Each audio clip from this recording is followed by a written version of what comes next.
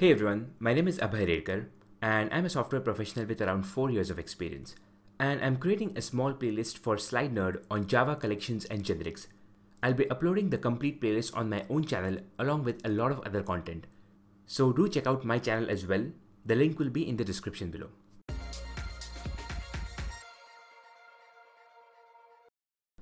Hey everyone, welcome back. In the previous video, I gave you an introduction to generics, but we haven't seen how to implement them, right? So now we'll see how to use generics in Java. Now in the previous tutorial, we had a requirement where we had to write a class which helps us print data from an array. And for that we wrote several classes to support different types of data. We have also learned that generics allow us to parameterize our classes with type information. But how do we actually parameterize our class? So now we are going to look at the generic version of our printArray class.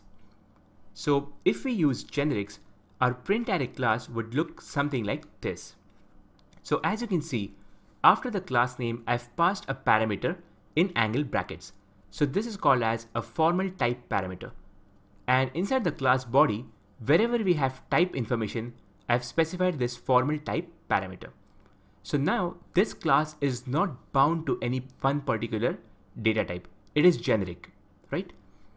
Now, again, it's not just alphabet T over here. You can use any alphabet which you want, but there are some conventions which are good to follow, and we'll look at them in the subsequent tutorials. So this is our formal type parameter.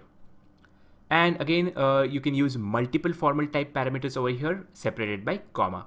But for simplicity, I've just used a single parameter, right? So guys, this is our generic printArray class. Now, while creating an object of this class, we have to pass the actual type information. For example, if we want to print an integer array, then we have to create the object like this. Okay, so as you can see, we have passed the type information over here, which is integer, while creating this object. Okay, and one more point is that you cannot use primitive type over here. So you cannot pass primitive int in these angle brackets. Okay, it has to be a class or an interface, right? And after creating the object, you can just call the print method and pass some integer array to it, right? So this just assume that this is some integer array which you are passing, right? So this will print all the data from this integer array.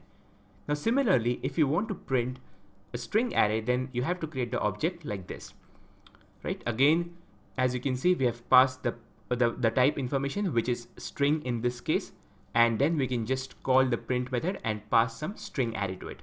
So both these statements will work perfectly fine, right? So this is how our generic printArray class would work.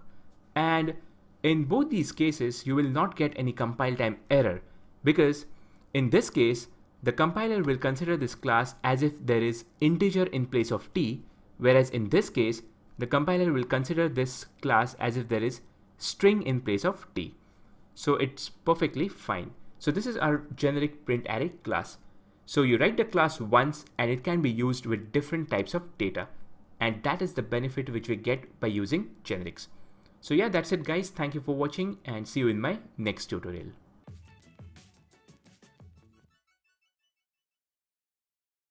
I hope you like this video. If you are into Java or web development, do subscribe to my channel.